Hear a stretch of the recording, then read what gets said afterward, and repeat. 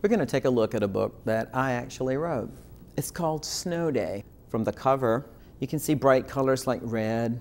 You can see snow on the ground, two kids piled on a sled zipping downhill. There's energy in this image. So the book is going to be filled with energy. And when you read aloud, your voice should show it.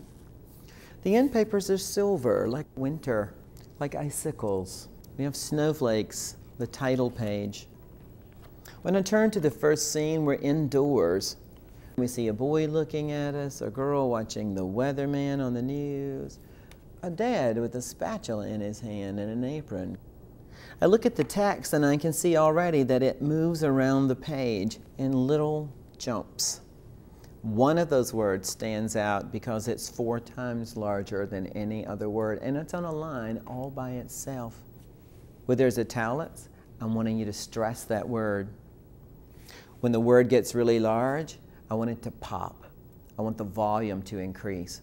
When we read aloud, we attend to tone, pacing, intensity, and mood. So let's see how this book might go. Did you hear that? Did the weatherman just say what I thought he did? Did he say, snow?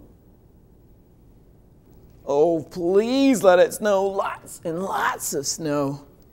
Look at the sky.